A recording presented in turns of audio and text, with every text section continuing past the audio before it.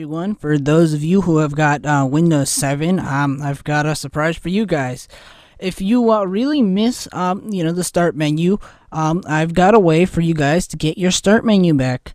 And you could go to our website, go to legendaryreviews.com, and once you get here, you just go to our download center, and right here you'll see this program here, and this will add the start menu to your Windows 8 computer. Now I'm just going to show you guys, just give you a little guide through on how to use this software.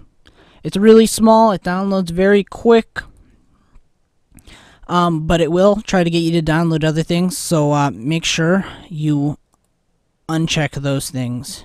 And once that's done, it will it'll close your browser, and it'll install relatively quickly.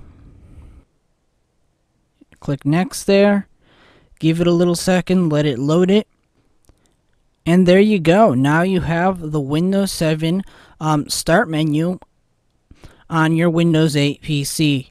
It works just like the Windows 7 one. It has a few extra things here, and you'll still also be able to use your start screen there, right there, and just go all the way to the corner for your start screen. So you get both there. And that's really great. And once again, all you guys got to do is go to our website and go to the download center and download ViStart software. That's about it. And I'll see you guys in my next video.